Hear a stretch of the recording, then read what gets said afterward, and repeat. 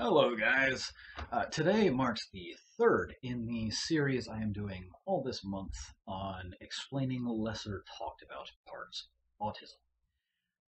As I said yesterday, what I want to be talking about is on perceptions in general. I mentioned more specifically how speech gets processed, temporoparietal junction, dive into that.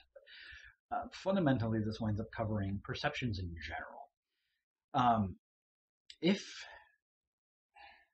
you're not familiar, it does get talked about a decent amount by other creators, but there are quite a bit of perceptual or sensory differences that are seen quite often with autism. Some people will describe it as like sensory integration disorder or sensory modulation differences. I'm going to be ignoring that specific language just because we're really not sure how best to describe it. But I am going to be delving into the neurology behind why this happens. So we have a very good understanding of why there are sensory differences and even perceptual differences that manifest into behavioral differences. But we're just still trying to figure out how best to describe how they present, which is very unusual. Usually it's the other way around. Usually we understand how to characterize them, but not why. But backwards this time, which is neat. So, unlike previous videos and many future videos I'm going to be doing, I'm not going to be talking too much about the sources. There are a ton of them. I'm going to have several down in the video description, but there's a lot out there. I don't want to be really dry and analyzing all this stuff, being like, oh, hey, there was a specific abnormality in this type found in this very specific location in the brain. I'm not going to bore you guys with that kind of stuff. Instead, how we're going to be doing this is looking at just sort of the general anatomy and then how some stuff varies with autism, because there's a huge amount of variance even in the autistic in how the underlying stuff seems to actually happen. So, general anatomy, this isn't neurology levels of explaining things. I'm going to be very vague. You have the cerebrum. This is the largest part of the brain. When you think of like what the brain looks like, you're going to be thinking of the cerebrum. There are other parts like the cerebellum. I'm not going to get into explaining additional parts that don't really matter, but the cerebrum can be broken down into several lobes or cortexes. You have the frontal, which here, this is responsible for action and movement, although other parts of the brain deal with these things. The brain is very vague, very abstract, but generally speaking, that's what it deals with. You then have the parietal lobe, which is more like here. This deals primarily with sensory integration, although again, there's variancy.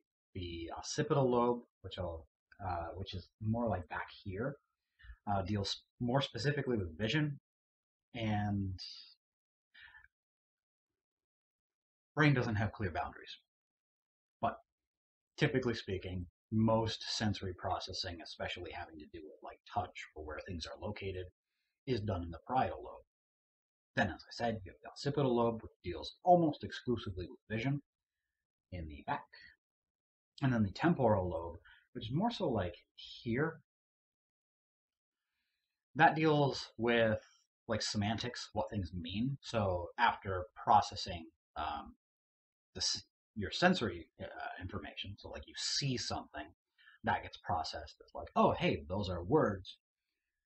The general temporal region is going to be dealing with what that means. And unsurprisingly, memory is also located there. For the most part. Again, it's very vague. Certain memories are located in different areas. And then the limbic system, which is more so inside. So I can't really point to it because it's not as obvious, but it's sort of wrapped around inside, connecting to multiple of those regions. And this deals more with emotion. It used to be thought to deal primarily with smell, olfactory, and we're moving away from that. It seems to be much more related to emotion, although, again, with the brain being vague, the frontal lobe deals with that as well. I have to explain all of that in very general terms because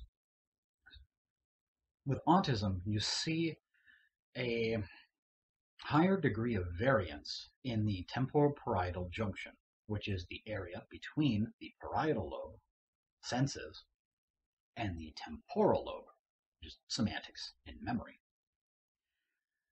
I have to say variance here because depending on the specific group of autistic people you're looking at, you see entirely different reasons for why this is the case at all.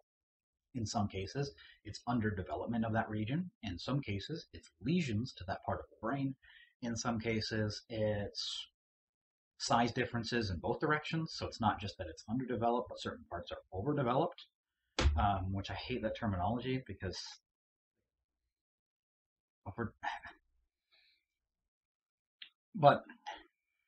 and that seems to be the result of genetic CNV, which is copy number variations. So the gene isn't mutated, but there's more or less of it than there would normally be, causing the differences in proteins, which then differences in the size of the brain. If you didn't understand most of what I just said, that's fine. The key part is you've got different parts of the brain. There's this very particular region that deviates in autism. And it's specifically dealing with the point at which sensory information gets interpreted and where memories get formed. That specific boundary. So senses get processed fine. Memories get stored fine. Meaning is determined fine. The boundary between them is different, though. What this winds up leading to, and I'll have some examples in a second, but what this winds up leading to is that the same experience gets perceived differently depending on whether you're autistic or not, and so this leads to differences in perception and perspective. More particularly to what I mentioned last time with Wernicke's area, this is part of the temporoparietal junction and deals specifically with the processing of speech.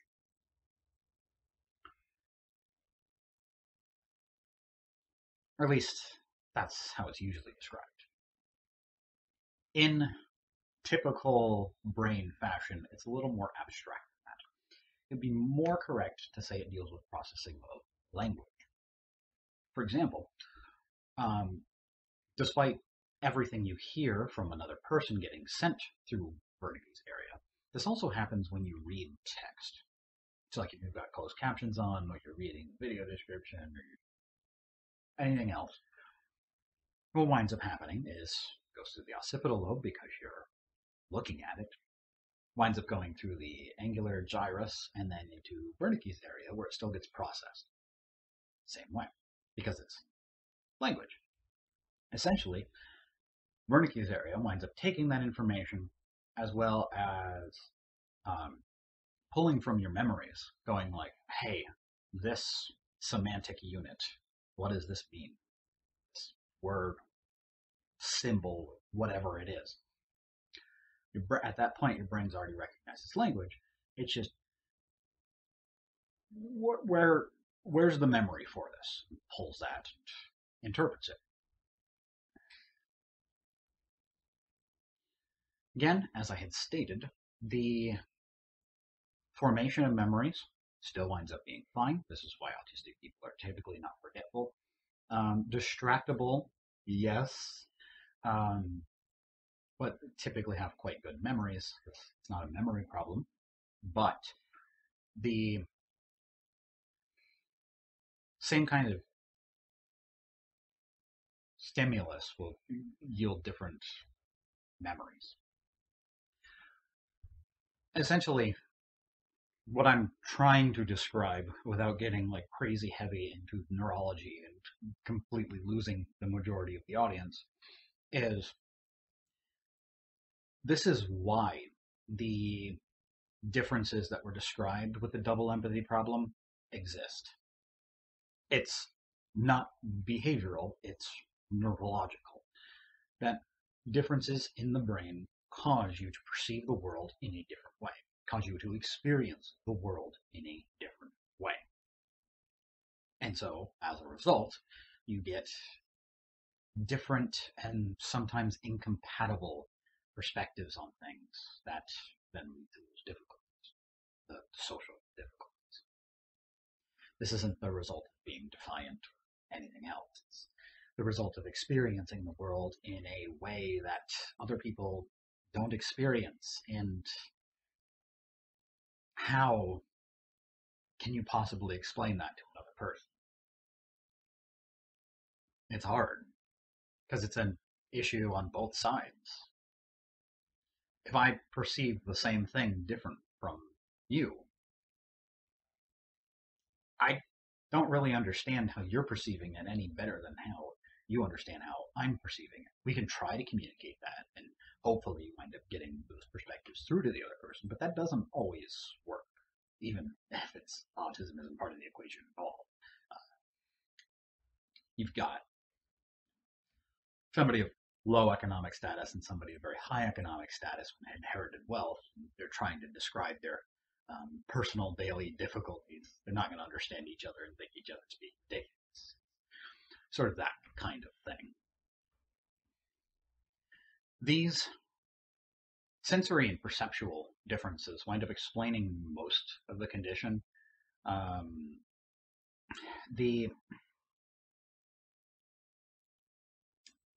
As many other autistic creators have commented on, there tends to be a lot of hyper or hyposensitivity to like certain fabrics or smells or foods, whether the taste or texture or whatever it is. And this is a large part of why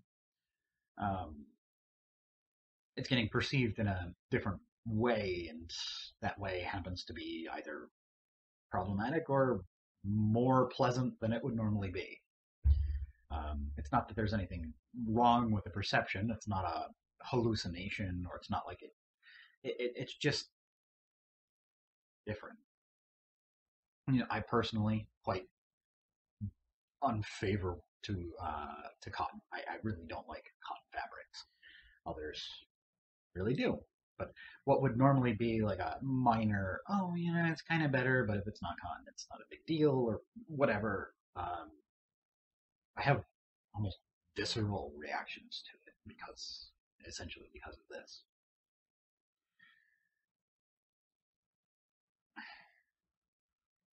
If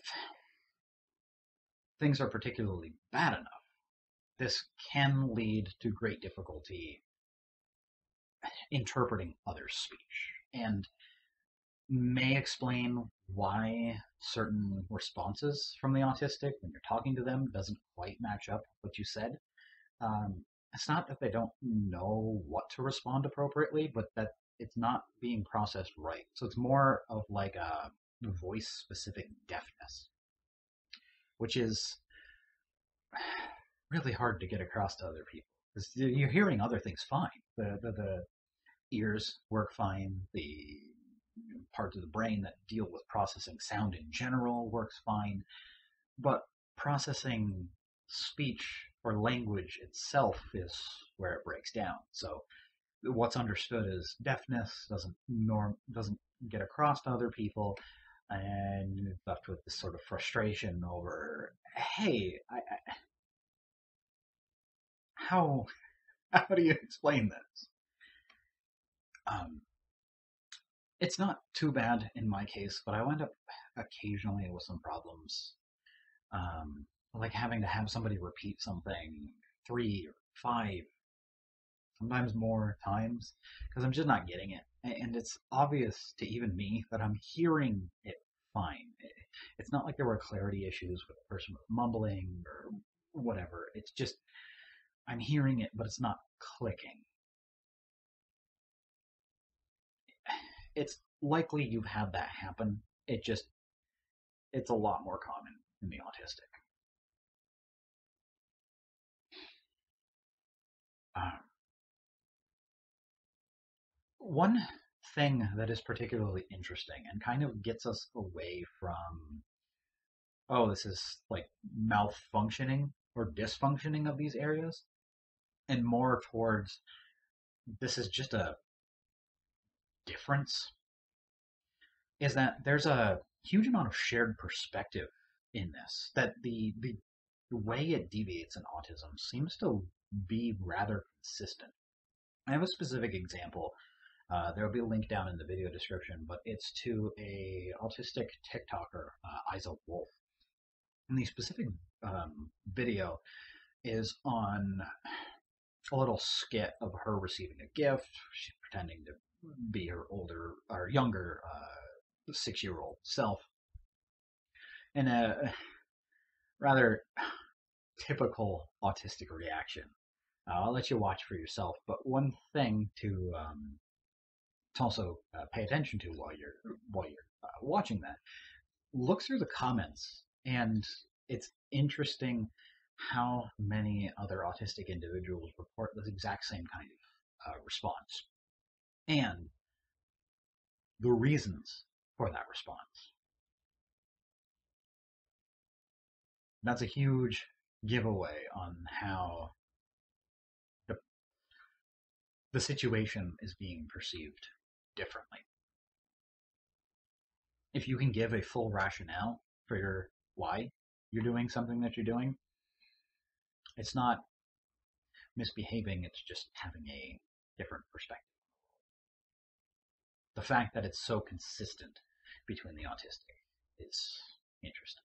But essentially, the double empathy problem just explained through the neurological underpinnings. So, I don't know what I want to do for a video next time. I was thinking maybe the neurological reasons for decreased facial affect, but I'm not sure. There's a lot of options, and first 3 days kind of there was a logical progression from one to the other, but I can't really take this anywhere else. So be something else. I'll figure out something for tomorrow, but it'll have to be a surprise. So hopefully this has been insightful, learned useful things. Until then, have a good one, guys.